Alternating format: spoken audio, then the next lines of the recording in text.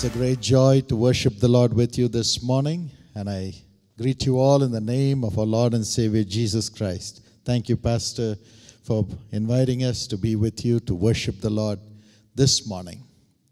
This morning, we're going to talk about the God who satisfies our thirst. This world is thirsting. There was a lady who talked to us about her wonderful friend. One day her friend got into a fire accident. Her whole body was burnt. And she was struggling and fighting for her life in the hospital. When a friend ran to see her, she wept and wept and wept, seeing her whole body full of wounds. And when she went near and said, "Florence, Daisy is here. Daisy is here. Don't give up." Florence said, "Daisy, can you do something for me?" She said, "Yes, anything." She said, "Give me water. I'm thirsty. The doctors are not giving me water. Give me water. Give me water." The nurse said no. The doctor said no. She cried, "I'm thirsty. I'm thirsty. I'm thirsty." And she died thirsting. The world is dying of thirst. That's why in John 19 and verse 28 to 30, Jesus went to the cross, took all our thirst upon himself, and said, "I thirst. I thirst." They took the bitter gall, the sour wine, and they gave it to him. The sour wine, the bitter gall, and he tasted it for us. He knows our bitterness. He knows our thirst. This morning, whatever is sour in your life, whatever is bringing thirst in your life, Jesus will come and satisfy you. He will satisfy you, and he will give you the grace to be filled and come out without thirst. Let not your heart be troubled. What are the things that bring thirst in our lives? The first thing, thirst comes when we lose our glory. If you read Jeremiah 48 and verse 18, Jeremiah 48 and verse 18, the Bible says, "O daughter, come down from your glory and sit in your thirst." O daughter, God says, "O daughter, my son, come down from your glory and sit in your thirst." Why? When do we lose our glory? Romans 3:23 says, "All have sinned and have come short of the glory of God." Sin makes us lose our glory. And it brings great thirst. Great thirst. Look at the Samaritan woman in John chapter 4 and verse 7. She said, "Give me water to drink. I am thirsty. I don't want to thirst anymore. Give me water. Give me water." Jesus said, "You had 5 husbands, and the one who is with you now, living with you, is not your husband." And she said, "You are a prophet." And she brought the whole village to Jesus. Sin brings thirst. We're unable to have peace, and we are thirsting. The psalmist cries in Psalm 42 and verse 1 and 2, "As the deer pants for the water, I'm thirsting and panting for the living God." This morning, you may be thirsting and panting to come out of sin and the curse of sin. Jesus is here. He went through that curse of thirst by tasting the bitter gall. He will remove the bitterness of sin from you as you open your heart to Him. He will surely set you free. There was a man called Charles. At the age of 17, he became an alcoholic. And he couldn't work. The family despised him. And fully drunk, he would go and lie in the garbage can. And he would eat what the dogs would eat from the garbage. He never knew what he was doing. He used to cry, I'm thirsty. I'm thirsty, I'm thirsty, and go through the cans and find some leftovers and drink it. And he was like a dog. And he became very sick. Nobody wanted him. And finally, one of his uncles said, how long this fellow is going to be like this? And he put him in his vehicle and brought him to one of our Jesus Calls meetings. And this man was lying there amidst 40,000 people. As I was preaching that night, suddenly the compassion of Jesus flowed into me. And I pointed to a direction and I said, there is a man called Charles here. The Holy Spirit says, you are an alcoholic and you're so sick. And I said, the Holy Spirit says, God wants you to be His servant. Today, give your life to Jesus. He's transforming you. Thank God for Jesus. He can satisfy any thirst. And the Holy Spirit came upon him, transformed him. I met him 30 years later in the city of Bangalore. This time he walked on the platform. He had a suit. He had a wife. He had 3 children. And he said, I was that Charles who was lying in the garbage heap 30 years ago. Today, I am preaching the gospel. And I have hundreds of people in my church turning to God through me. Through me. Through me. The one who satisfies your thirst tonight, this morning, is here. He will satisfy you. He'll set right your family life. He'll set right your relations. He'll set right your relationship. And He will give you an honorable life. Maybe that lady had lived with 5 husbands. Maybe everybody left her. Nobody understood her. Finally she said, why should I be married at all? Let me live with a man and die. But Jesus went to her and satisfied her thirst. He will build your family. He will build your life. You will satisfy the thirst of others. And that's why He fills us with the Holy Spirit to bring back that glory. In 2 Corinthians 3 and verse 18 and verse 17, the Bible says, where the Spirit of the Lord is, there is liberty. There is freedom. And by that Spirit, the Spirit of God, you'll be transformed from glory to glory into the image of Jesus Christ, the living water. This morning, He is transforming us. Let not your heart be troubled. And again, when enemies oppress us, we become so thirsty. The Bible says in Deuteronomy 28 and verse 48, you shall serve your enemies in thirst when you do not obey God's commands. God says you will serve your enemies and you'll be thirsting, serving the enemies, becoming slaves because you do not follow the commands of God.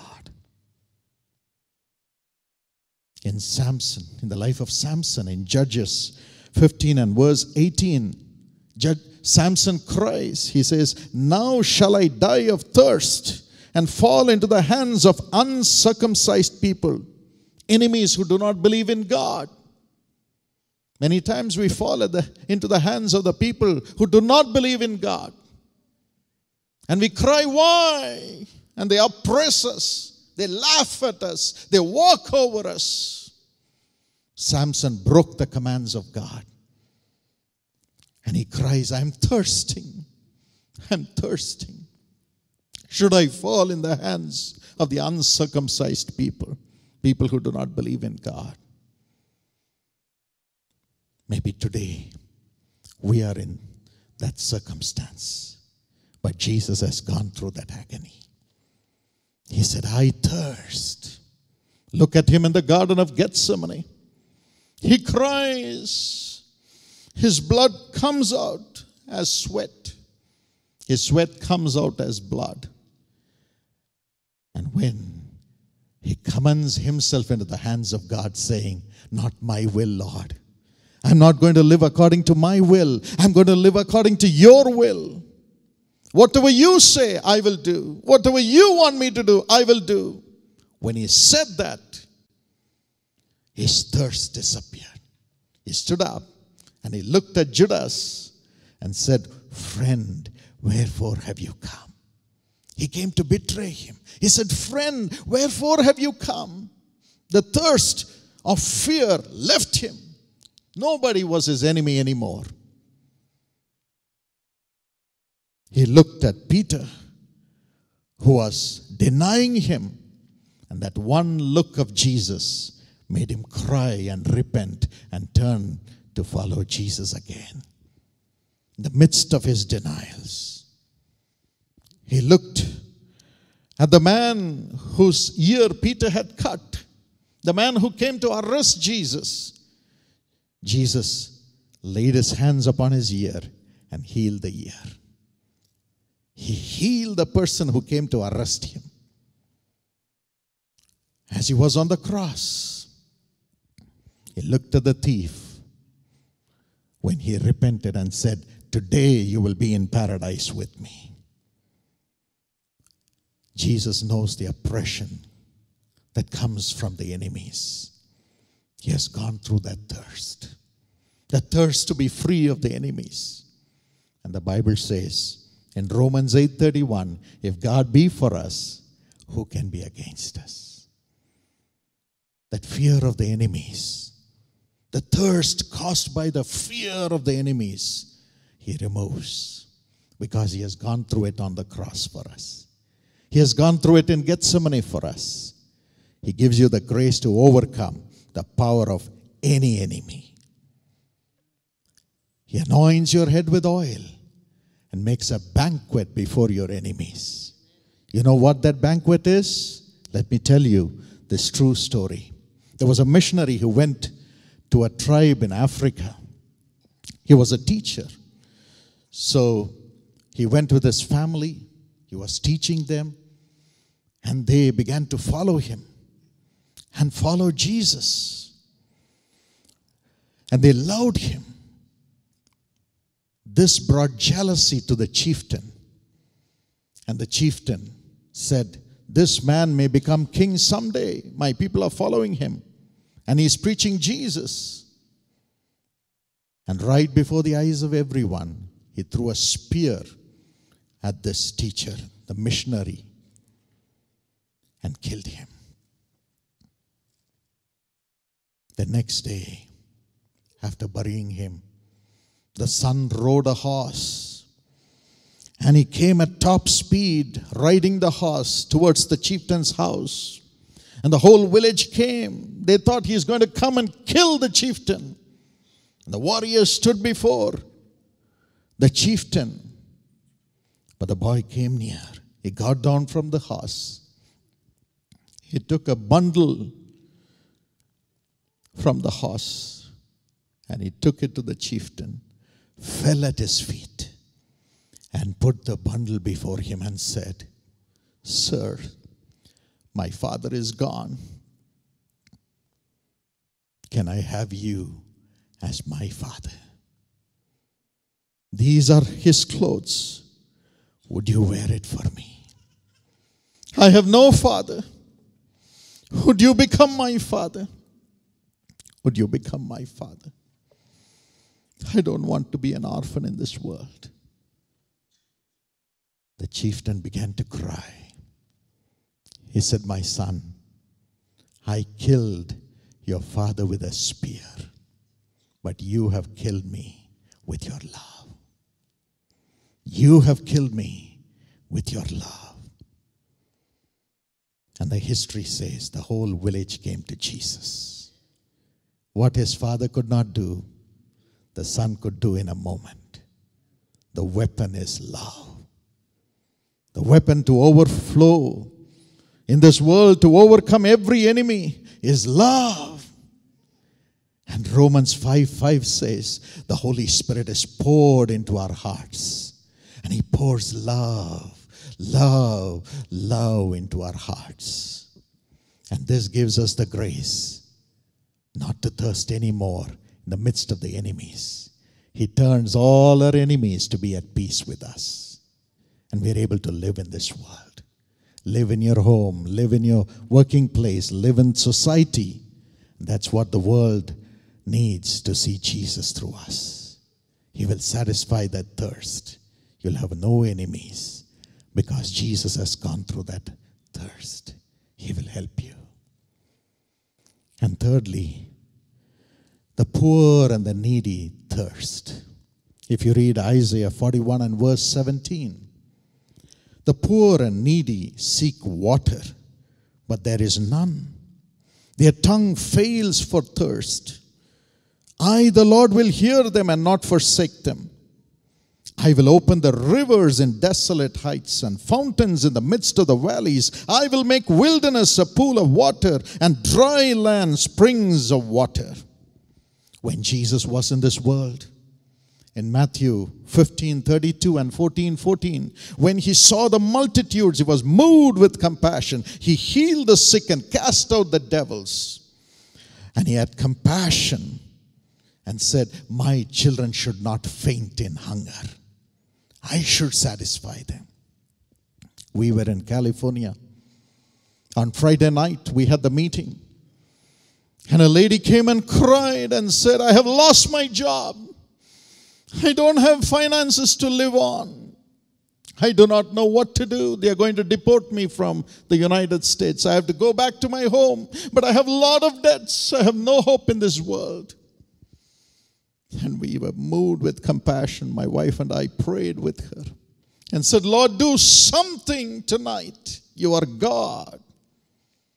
The next day, Saturday night, as we were about to preach, she came running. She said, hold on, I have to say something. I'm still here. Last night when I went home, I got a text message and they said, your job is given to you again. Come and join on Monday morning. She said, Jesus satisfied me. Satisfied me. He will satisfy you today. We're just going to pray in a few minutes. Every one of your thirsts to live in this world, he will satisfy. He will have compassion on you and feed you this day. Feed you with a job, feed you with a family, feed you with a child, feed you with the finances. Do you believe that?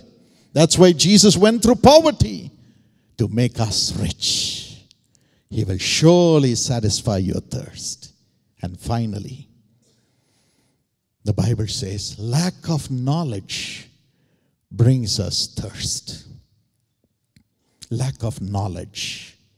Isaiah 5 and verse 13. Isaiah 5 and verse 13. God cries, my people have gone into captivity because they have no knowledge. Their honorable men are famished, and their multitudes dry up in thirst. Their multitudes are dried up in thirst because they have no knowledge of the living God, no knowledge of my love, no knowledge of my power, no knowledge about what I want them to do in their lives. They look at every other person and try to do the things others do. My people don't wait at my feet to hear my voice. And so they are thirsty. They are thirsty. In Nehemiah 9:20, God gives the answer for that. He says, and you gave your good spirit to instruct them and did not withhold your manna from their mouth and gave them water for their thirst. Thank God for the Holy Spirit. Many years ago, my father, who has been used mightily by God to bring millions to the Lord, was afflicted with a kidney disease. His kidneys failed. He was just 50 years old, and millions were coming to the Lord. He was under dialysis for 9 months. The doctor said, you will die. And in that agony, in the midst of darkness, we cried. We said, why, Lord? The whole world is laughing at us. This man's prayer healed millions, but now he is dying. People laughed. On the other side, death. On the other side, we were afraid whether he would go and the family would be in the streets. But then, one day, Jesus came. On his birthday, he spoke. As we were praying as a family, and the Lord said, my son, you know why you are afflicted with this sickness? You have lived a righteous life. You have served me. You have forsaken everything. You have humbled yourself. But then, when jealous people rose up and spoke against you, just 2 or 3 of them, you allowed their words to come into your heart. The wicked words of the jealous people. You have forgotten that I love you. You never allowed my words of love to come into your heart. You have forgotten that millions love you. You have not allowed them to pour their love into your heart. You cared only for those 2 or 3 wicked people, jealous people. And their words came into your heart, brought fear, and disturbed the presence of the Holy Spirit in you, and made the devil put the sickness in your body. Today, my son, repent. Do not look at them. Look at me who loves you. Look at the millions who love you. And we said, Lord, we repent. We repent. And Jesus miraculously provided a kidney for my father. And that kidney worked for 23 years after that. He was alive for 23 years. But then the Lord brought the greatest miracles through the ministry. A university was born, and our family rose up, and we serve God as a family today. And the millions of people are blessed by God, not because of us, but because God satisfied our thirst. Many times we have lack of knowledge because we look at the people who criticize us, who are jealous. But God says, look at me. That's why Jesus went through the agony of thirst. If you read Hebrews 9:14, the blood of Jesus Christ, who through the eternal Spirit offered himself without spot to God to cleanse our conscience of dead works to serve the living God. Jealousy comes as a dead work, but then the Holy Spirit brings the blood of Jesus Christ to cleanse our spirits, purge our dead works, and then makes us serve God. Takes away the discouragement, the pain, the sorrow, the loneliness, and makes us see only Jesus, and makes us love people, love people, love people. And we survive in this world through that love. May God give you that grace. Even today, He's here to remove your thirst. Shall we look up to God in prayer? What a friend, have in Jesus all our sins and griefs to bear. What a privilege to carry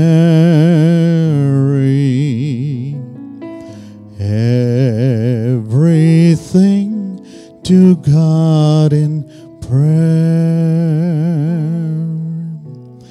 Oh, what peace we often forfeit. Oh, what needless pain we bear. All because we do not carry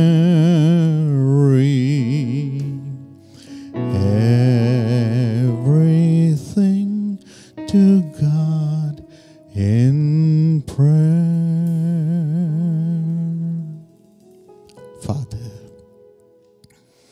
look into the heart of each one of your children. You cried, I'm thirsty. I'm thirsting. You know the thirst of your children, Lord. If they have lost their glory, wash them with your blood and bring them back to your glory, Lord. If they are under the oppression of the enemies, Lord, pour thy spirit of love through the Holy Spirit now. Fill them now with thy comforting, loving presence, O God, and tell them, my son, my daughter, love them, pray for them, and let them have only people to love them. Remove the power of the enemies from their lives and build their lives again. If they are sick in their bodies because of the hurt, heal them today, Lord. Heal them and build their lives again and make them to stand up and minister to millions of people again by the power of the Holy Spirit. Father, whatever need they may have, this morning listen to this little prayer and supply their needs. When they go back, Father, let every one of the blessings you have chosen for them be waiting for them. Be waiting for them. Be waiting for them. Listen to this little prayer and answer the prayers of your people and wipe away their tears and turn their sorrow into joy. We love you, Jesus. In Jesus' name, we humbly pray. Amen. God bless you all.